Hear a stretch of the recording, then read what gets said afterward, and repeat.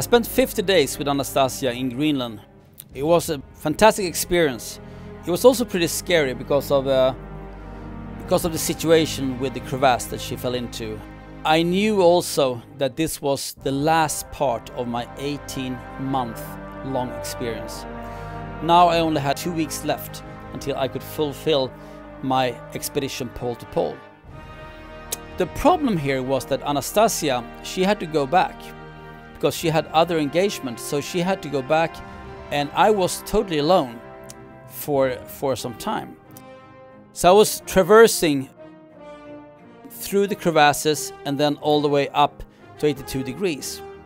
During this time I got stuck in small crevasses, I got stuck in melted ice, but my biggest problem was that I was so tired. I didn't have any strength left, I didn't have any motivation left. My only motivation was soon I will reach my goal. But you see, the problem here was almost like a mountain. When I was going to reach up to 82 degrees, I had to go back all the way down to Thule Air Base to fly home. So this was like a mountain, because normally when you go to the North Pole, you go to the North Pole, then somebody picks you up and you fly out. Now it was almost like, you know, the good old days when you have to ski to a place and then you have to ski back. For me, reaching the 82 degrees was absolutely fantastic. And to see, you know, you started to see the place when me and Harald was going from the North Pole down to Greenland and then turning around. I started to see that area. I started to recognize kind of, you know, the mountains in the horizon. I started to realize that this is kind of where I were like 1.5 years ago when I started my expedition going from the North Pole to the South Pole. So now I've closed the circle between North Pole and the South Pole. It's been back and forward.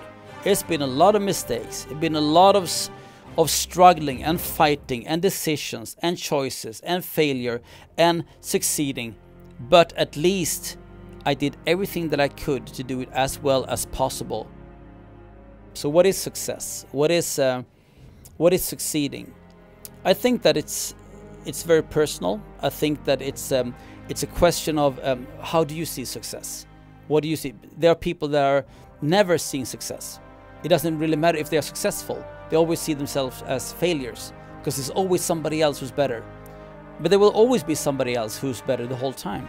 But we have to remember that we are all perfect. We're 7 billion people. They are exceptional. We are good at what we do. We just have to find our strength, find our happiness within ourselves. And what I did during these 18 months is that I found a lot about who I am. I found out a lot about other people, but most of all, I understand that everything is possible. Well, a journalist once asked me about what is the most important skill to have as an explorer, and I say to be flexible and to have new options, new choices all the time. And now we're standing in front of a new option here to empty the sleds and put on our backpacks and walk through the glacier instead, because this is beginning to get too dangerous.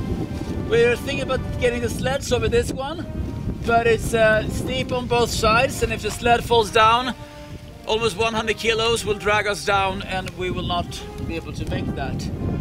So probably we will have to take the backpacks now and walk through this mess of ice. I'm not looking forward to this, but I think that's the only option. Well, it's Monday today, and I'm lying in the tent, waiting for the wind to get better. So now I'm just gonna try to relax a little bit, and then tomorrow I hopefully will be moving on a little bit more. I'm a little bit tired, a little bit sunburned, a little bit of everything. 18 months of adventure has been, oh my god, I'm so tired. But soon I will be home, and a few more weeks to go, and I'm going to go up to 82.5 approximately to the Lincoln Sea, where I was going to head when I was going for the North Pole. So that's kind of my last step on this long adventure between the North Pole and the South Pole. When I started on the North Pole, I had no idea what I was going to experience doing pole to pole. When I was going to Mount Everest, for example, I kind of knew what I was going to experience, but I was totally wrong.